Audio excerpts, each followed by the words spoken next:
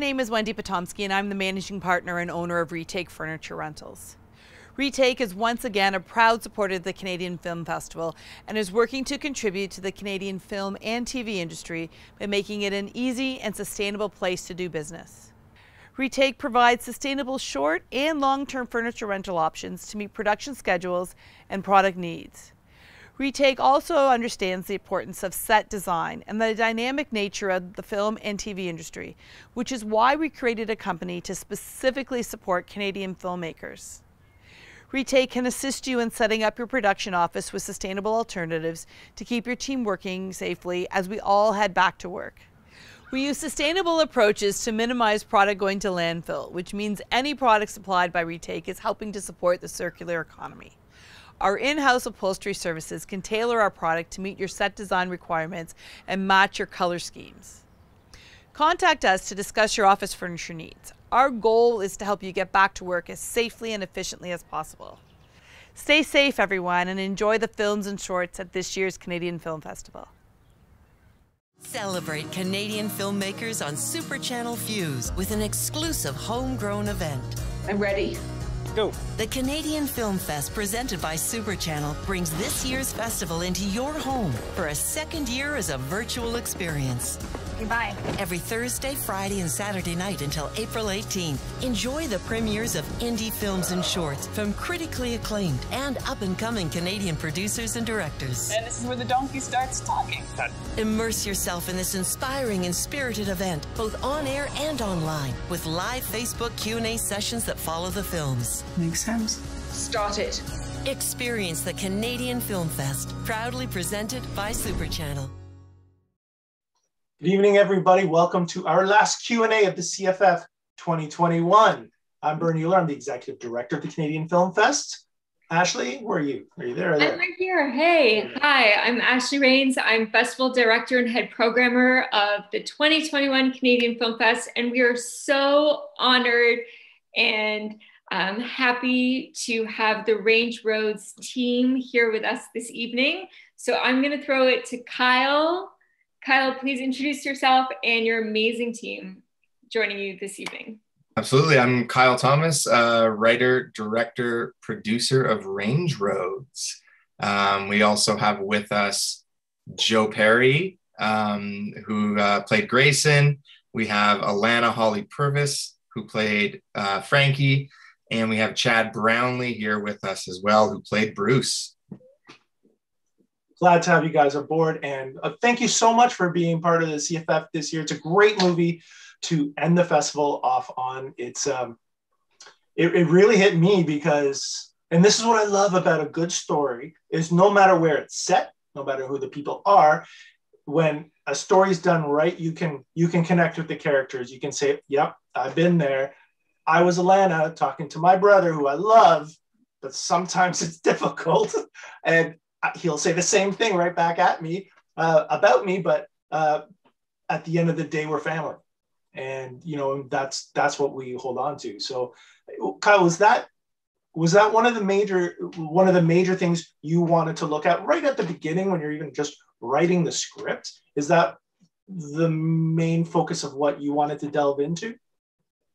Yeah, I think the point of entry really was when it came to developing the characters with Alana and Joe was that, you know, we wanted to explore the sibling relationship. And this is definitely something that I hadn't seen a lot of in cinema at all. I did a lot of research and there weren't a lot of films that explored this relationship and the sibling relationship. Like there's no archetype for it in that sense, you know what I mean? It's very complex, and so I feel like we just scratched the surface of what could be done in terms of exploring that topic. But that's definitely the point of entry for us. So when you say you're developing the characters with them, are they part of the writing process, or is it that's after the script's done and then you're asking them, or how do you go about that? Yeah, well, on this project, we started collaborating, Joe, Alana, and I about like 5-6 years ago. So we started with Google Docs and coffee meetings and all that kind of stuff, just like talking about how we wanted to develop these characters, what their relationship was like. And like Joe and Alana talked separately from me, and I talked with Alana, and then I talked to Joe. We'd all talk together. Like it was a, we spent all that time developing this so that they could really resonate, right? So that we wanted them to be real. We wanted people to be able to, for the audience to be able to connect with them, and for them to be full, like three-dimensional humans on screen. And so that development process, we were very lucky that we all wanted to do that and had the time and were able to do it, because that doesn't often happen in film, right? And so, yeah, that was, it took a while, but we got there. And that's such a successful part of this film, is the brother-sister relationship. And it's so nuanced, because you have these scenes where they are, at polar opposites. And then you have these really like complicated scenes where, for example, when they're reviewing the will, and, the brother's like, okay, and what about my sister? And she's clearly left out of the will. And you have these moments where that resonates with them as individuals, but then also as, their familiar relationship. So Joe and Alana, aside from Kyle, what work did you guys do to really like dig into that relationship and build those nuances that were just brilliant on screen? Go for it, Joe. Well, working with Alana, it's honestly, it's easy. Like we had that time, that collaborative time beforehand, where we were able to, for lack of a better term, like throw the spaghetti at the wall, see what's stuck. And we even had a proof of concept film that we got to shoot, where we actually got to explore these parts of these characters and these relationships between the two of them that never made it to this film, but built this bedrock of trust and of love that kind of what you were saying, where you can have those clashes, you can have those disagreements, but that root and that bedrock of sibling familial love was there. And I feel, working with Alana, like I said, we've worked together before, and she's just such a giving, honest performer that it's just simple. When we started talking, and we'd have times like before the scenes, a day before the scenes, we'd be hanging out and going through the scenes and just honestly going back and forth and seeing how that went. And it just came super naturally. Oh, very cool. Alana, do you have nice things to say about Joe as well, or is it going to go the other way? I'm okay with either. I do, and I'm sorry, something froze on my end there with the internet. No, it's so amazing, and I second everything that Joe said. But what was so cool and what I loved about this film is Kyle gave us the huge gift of letting us film the scene in as much of the chronological order as possible, which is also a huge rarity in film. And I know that was a big goal of Kyle's. And so what was so cool is I remember, Joe, when we were doing the funeral home scene and the bodies were being cremated, to me, that's like where it locked in the whole time, because we got to do it in order. It was such a gift. Where you get to kind of feel out what that relationship is almost from the beginning of the film, even though we had written it. When Joe and I were playing it scene to scene, I felt like we were learning what that was as Frankie and Grayson revisited what the relationship was. But yeah, it was that moment for me when we were watching that cremation where I just literally felt, I don't think I did, but I had this huge impulse to grab Joe's hand, like grab Grayson's hand. And I just felt like the second, Kyle said cut, I was like, oh, that's it. That's who these two are. And yeah, so the growth and the discovery of it for me was what was so cool. I've never seen somebody so happy about a cremation. Oh, yeah. Cool. Honestly, Burn, it was so, even Kyle was like, this is a good shot. So yeah. It was one of my favorites. And that was a shot of opportunity too. Yeah. Really? That shot, like the subtext, everything that exists in that one frame. Yeah. That whole sequence. It's like, we were pretty excited. Like that was the last thing we shot that day. And when we went back and dumped the footage and watched it, and it was just like, oh, this is good. We were very happy. Yeah. That definitely was one of my favorites. But you guys said you've been working on, sorry, 5 or 6 years? Yeah, off and on. I mean, not dedicated 100%, but yeah, from the point that it was, we decided, hey, I want to make a movie, and I know Joe and Alana want to be involved, and that was right after my first feature, Valley Below. So we knew right away that we wanted to work together, and yeah, that was a while ago, so it took that long. And then so Chad, this is, correct me if I'm wrong, but this is your first acting role. Really? Yeah. I was an extra in The Tooth Fairy with The Rock. The Rock.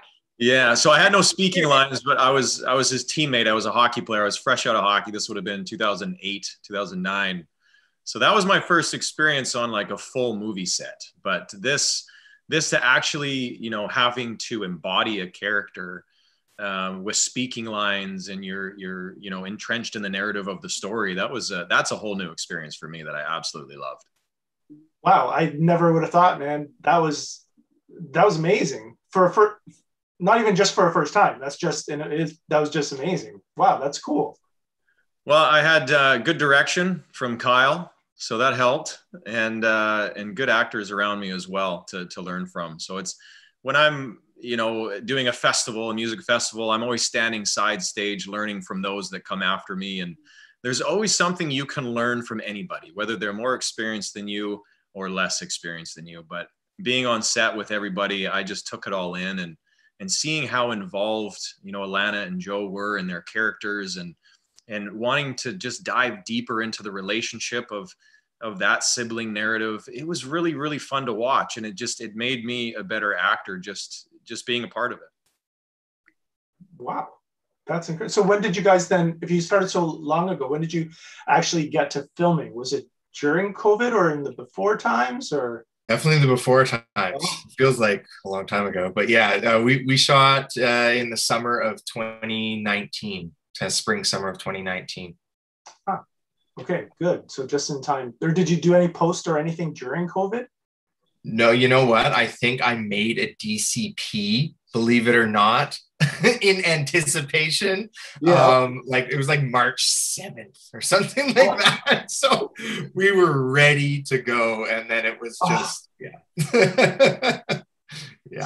Stupid COVID. Yeah. That's crazy. What do you have up next then? Because I would love to see anything that you guys do individually or as a group or whatever.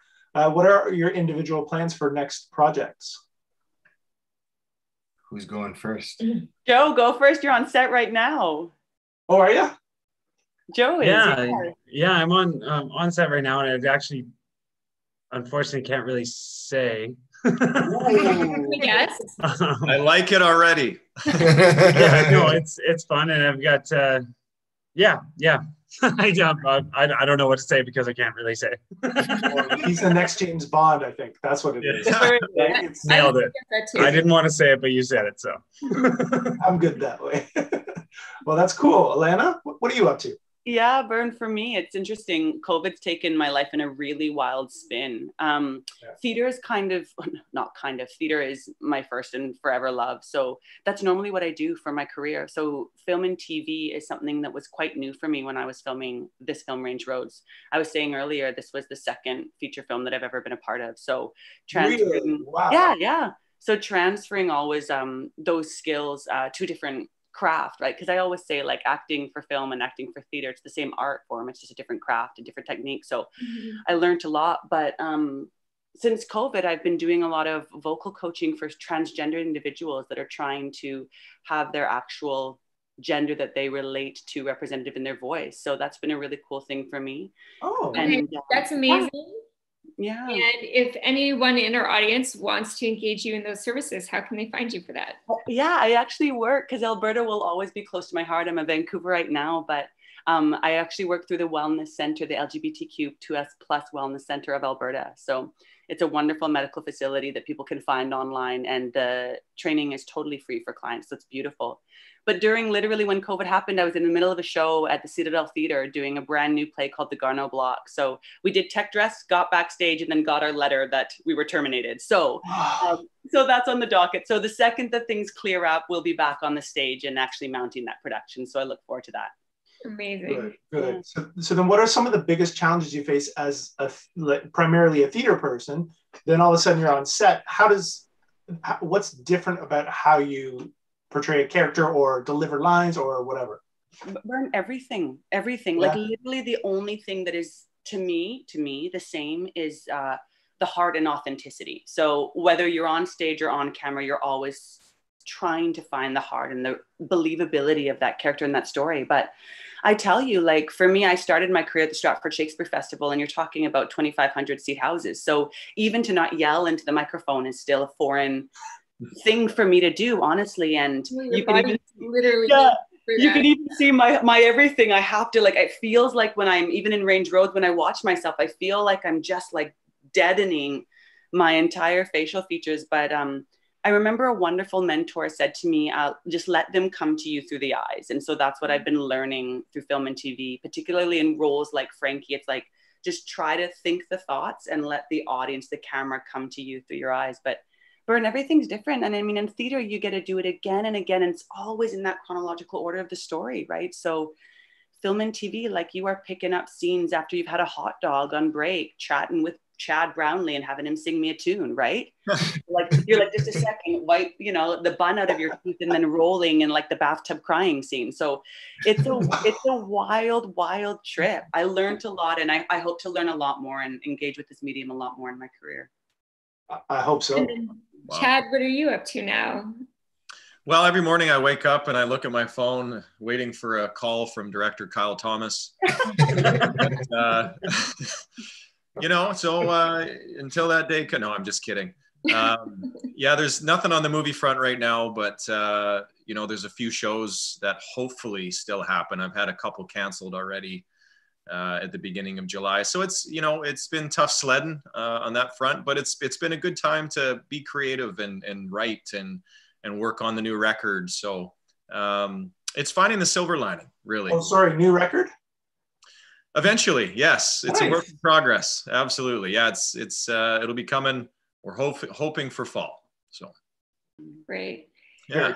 And then Kyle, no pressure, but well, it takes me a long time, clearly, to get a project to the point where we can start, seeking financing. So I have a bunch of irons in the fire in terms of development and sort of where I want to turn my gaze next. But that's just, for me, it's an organic process. So I can't really rush it. I have to let it sit, and then I got to work on it, and then like not do anything on it for 6 months and then come back. That's how it goes. So I've actually been doing a lot more producing as of late to try and sharpen that pencil. And so we're about to go to camera next month in Edmonton on a feature called Hey Victor, and it's an Indigenous dark comedy mockumentary, and it's a pseudo sequel to the 1998 hit film Smoke Signals. So that's one of my favorite all-time movies. That movie destroys me when I watch that. That's so cool. So it's very cool, and to be a part of that producing team, and I'm learning so much at working at a higher budget level, and honestly just focusing on producing, which is something that I do even when I'm directing, but then I'm wearing all those hats, and I literally have to go, okay, what time's that flight landing?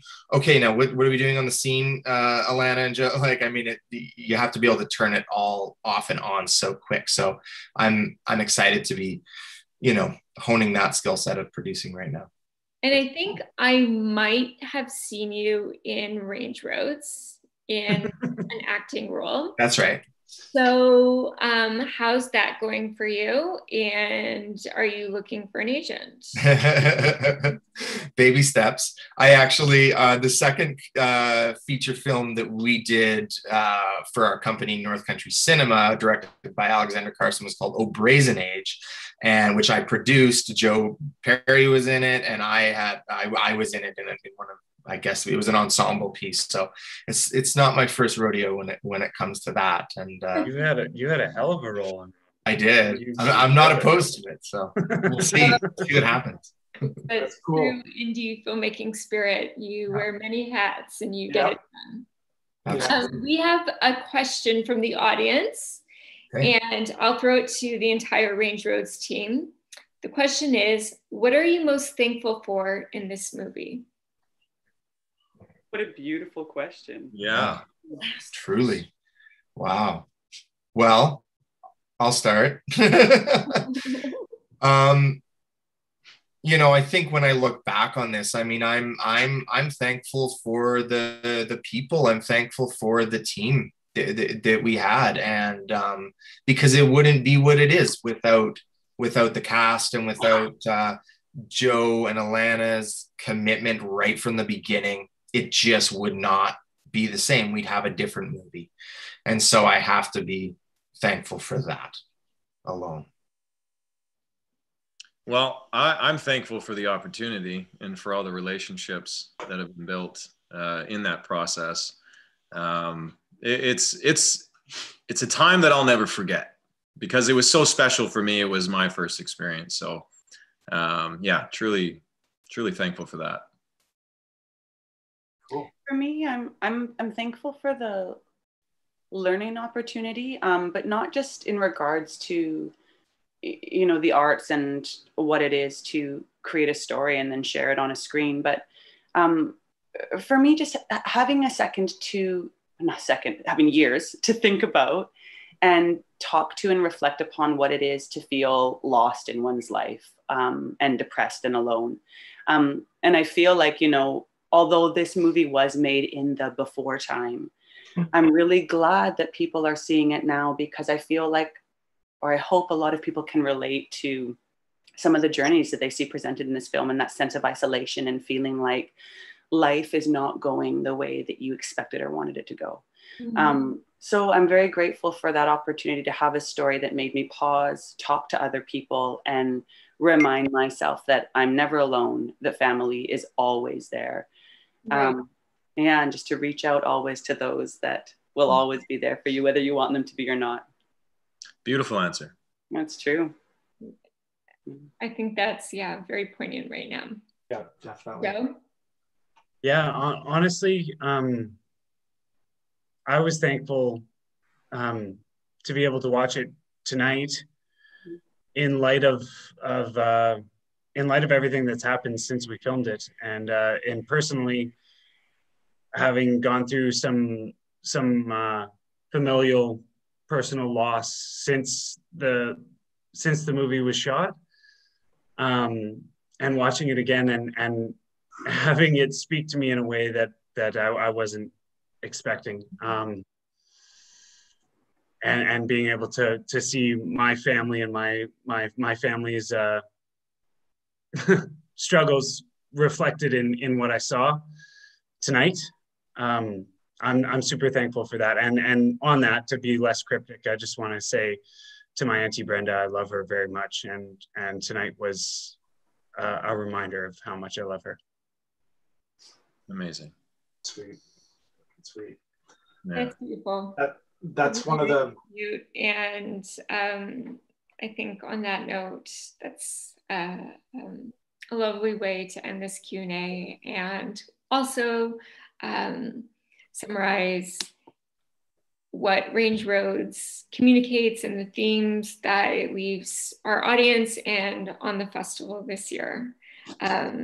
So on behalf of the entire Canadian Film Fest team, I want to thank you deeply for sharing your work with us, for sharing it with our audiences across Canada. It's been truly an honor to exhibit this film, and we're grateful for your support and for engaging with our audiences tonight.